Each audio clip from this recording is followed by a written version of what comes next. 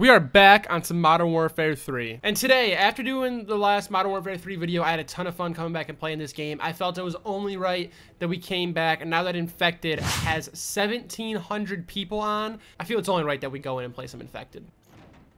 Love how fast we found a lobby, and we got terminal, and we got some split screeners.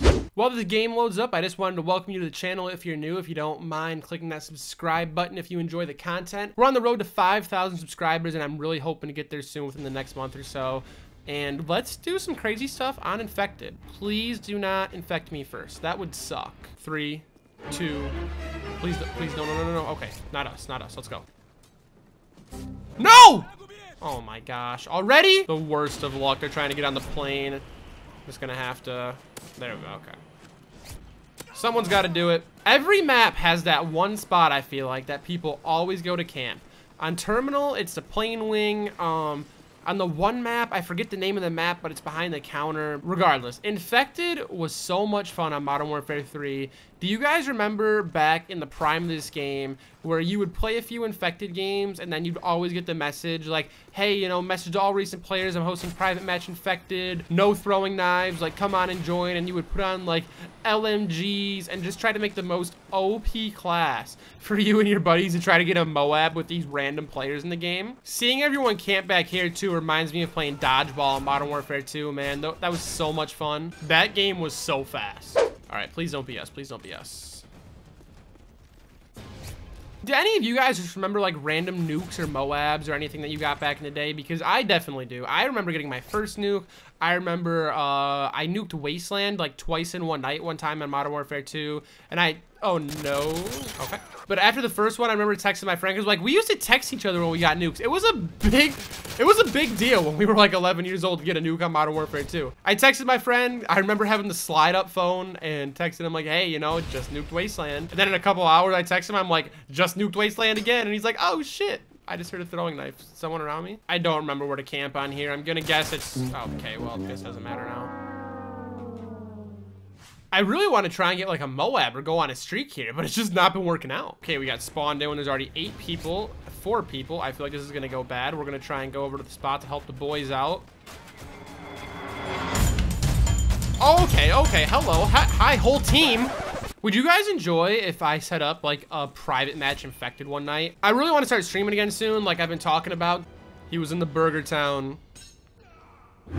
The sweat, always. You just used to aim at each other like this if one of you's first Infected. One of my funniest memories though, every time I think about Infected, I think about this, is place yourself back in the mind of a 2011 gamer on Call of Duty, right? Kill death ratio before skills-based matchmaking was everything. You would brag to your friends about your KD, you would compare KD to see who's better. Your entire goal pretty much on a new Call of Duty was to have the highest KD out of all your friends. If you couldn't even hold a 1.0, you got made fun of. And it just made you want to get better until you could. What the problem is when Modern Warfare 3 came out, there was kind of a cheat code to improving your KD on this game. And I didn't discover it, but one of my friends did. And then I think everyone started to do it because it was true. So the thing about Infected is this counted towards your kill death ratio. So a lot of times on Infected, what people were doing is, so they would go and they would play Infected. And then once they died, they would just go hide. And they would have, you know, 20, 30 kills and 1 death. So if you felt like your KD was ever slipping or it was a little lower than your buddies and you wanted to get past him, all you had to do was go grind Infected for a couple hours, get 10, 20, 30 kills a game, and then once you get Infected, just go hide. Oh. Deploying C4. Oh, he missed me. Are they coming from behind me? I'm out. The knives are flying. This could be our game. Oh, if they can hold from behind us, I'm kind of scared. I don't trust them. I don't trust them. I don't trust. You gotta have trust in your teammates. You gotta have trust in your teammates. Oh, I have no ammo. Oh, I'm done. I'm done. No! How close were we? We were on 15. But that's what it was. So you would play Infected, you would get 15 kills, and then you just would not worry about nothing. You would go and hide in the corner until the game was over. And, you know, if you do this for an hour, and it's back when the game, you know, you only have 2,000 kills, you can improve your KD by 10, 20% so fast. All right, I'm gonna play a couple more and see if I can try and streak here before I end the video. If you guys want an infected part 2, you know, let me know. I would definitely be down to come back and do this. I want a terminal redo after getting infected so fast. I totally forgot the first infected got a weapon.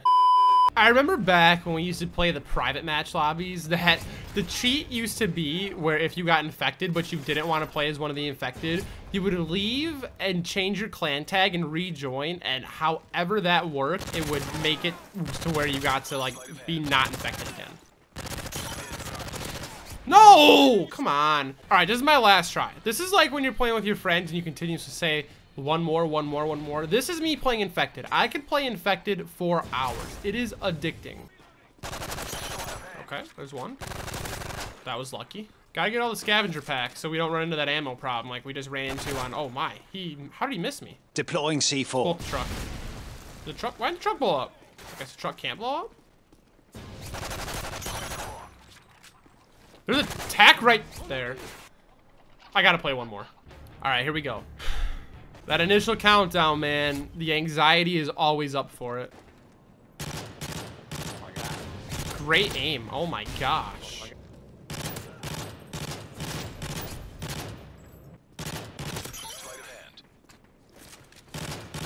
Let's just say the type might not be our best weapon.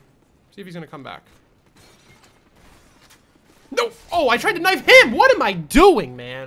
How many worlds would you cross to use the line that's right in front of you? There is no light on the other side. I say look straight ahead and you will see.